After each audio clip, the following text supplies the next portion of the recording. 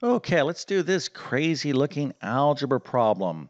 And what we have here is some expression a over b plus c plus 1 over z, all that in parentheses, and we want to divide that by a over cz. Okay, so how can we simplify this? What can we do here?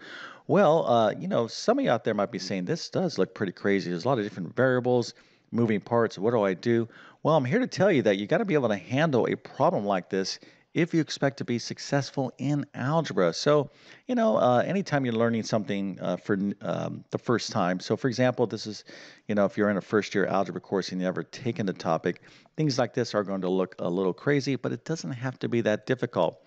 So, what I'm going to suggest is that all of you out there that kind of think you can do this, pause the video and work on this for a couple minutes, see what you come up with.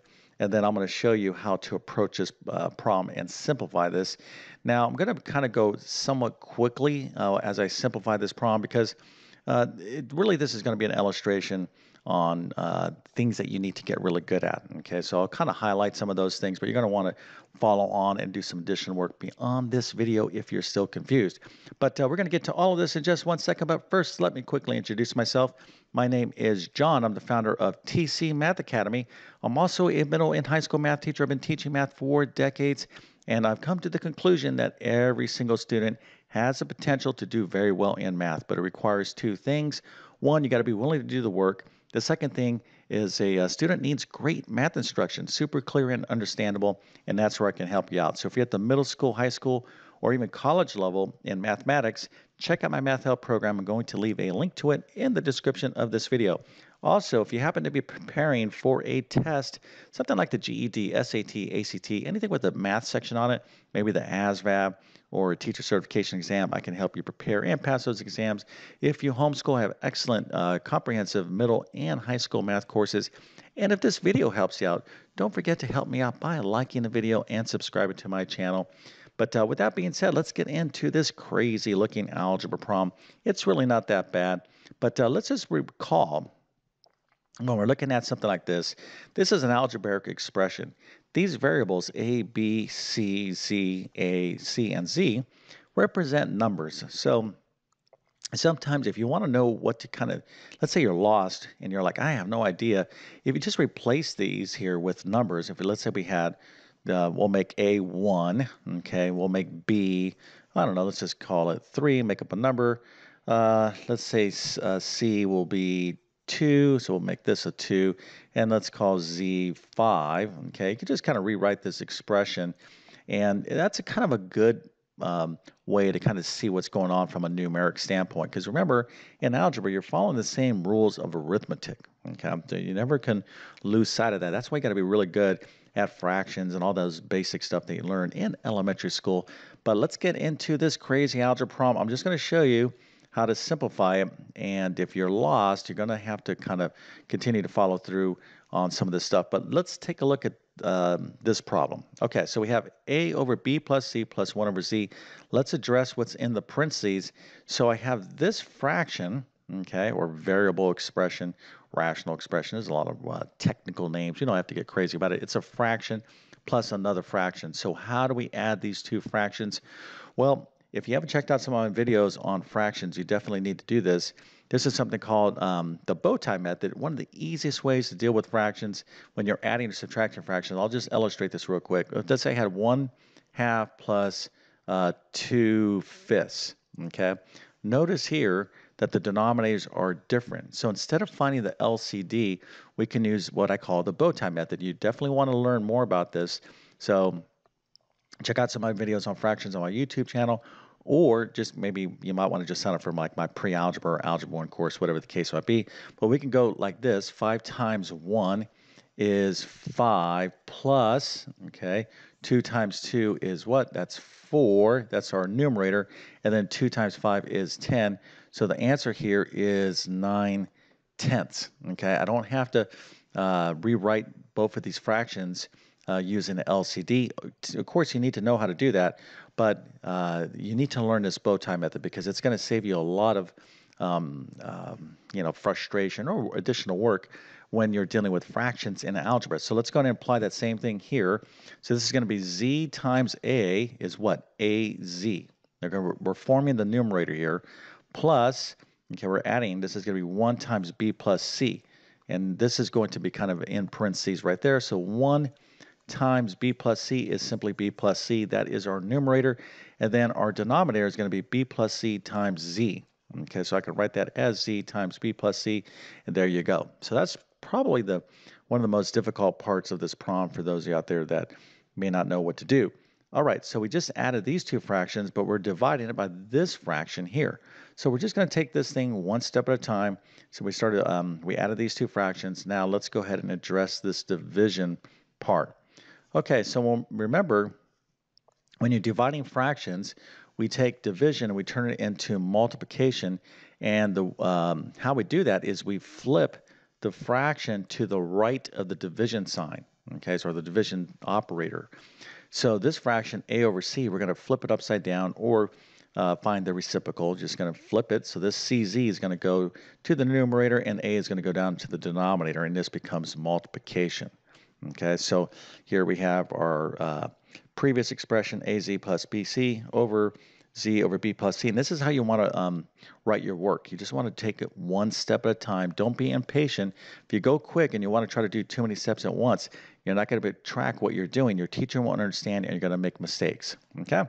All right, so now we have to do what? Well, we have one fraction and we're multiplying it by another fraction, okay? So how do we multiply fractions? Hopefully remember, let's say you had 1/2 times 3/7. How do you multiply fractions? Again, things that you should know, we just simply multiply the respective numerators and denominators. So in this case, it would be 3 over 14, okay, that basic numeric example.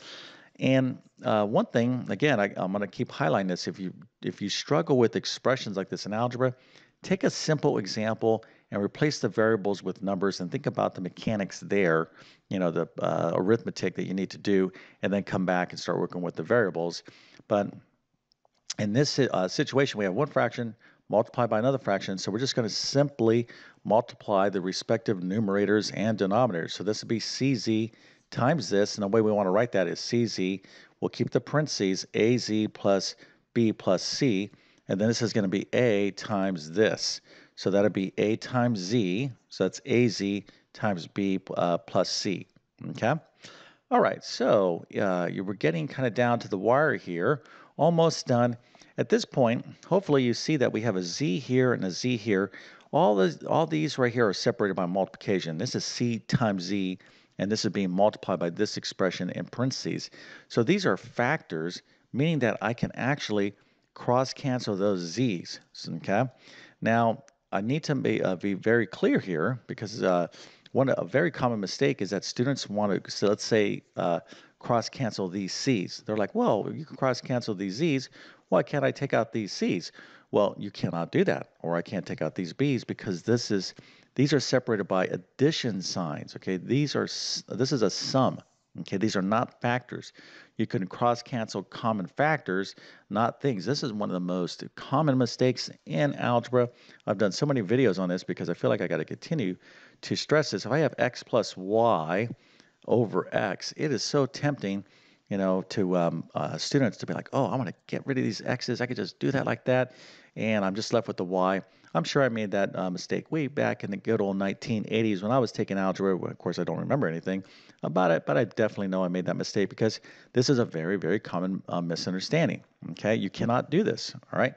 But what you can do is if you have x times y, these are two things. This is multiplication. These are factors of a product over x. Now I could cross cancel. So here, that's why you could cross cancel the z, but you can't take out these c's or b's. And so you're left with this expression right here. Now, if I was your math teacher and you gave me this, I, in return, would give you a nice little happy face, an A plus and 100%. I would say, nice job. But if you wanted to take it to another level, you could distribute this C into all this stuff here on the inside of the parentheses, and same thing with this A, and you could even write your answer like this. That would be CAZ. So this C is going to be multiplied by that. C times this would be BC, and C times that C is C squared, and then A, this would be AB, and then A times that C would be AC. So this is another way you could write your answer. But whether you gave this to your final answer, this or this, I would in turn give you a nice little happy face. Matter of fact, I might even hook you up with a good old 1983 mohawk haircut, okay, which was pretty cool back in the day, just like your ability to handle this problem.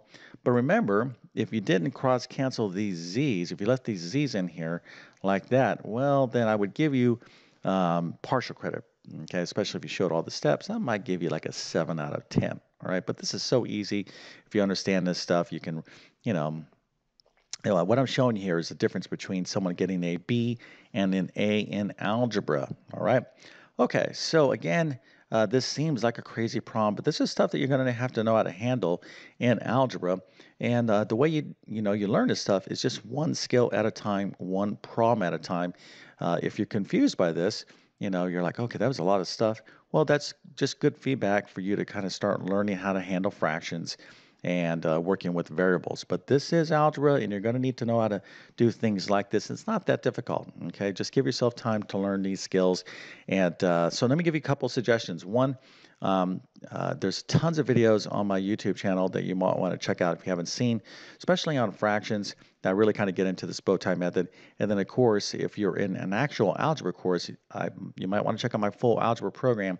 I get into stuff way deeper than I do in my YouTube videos.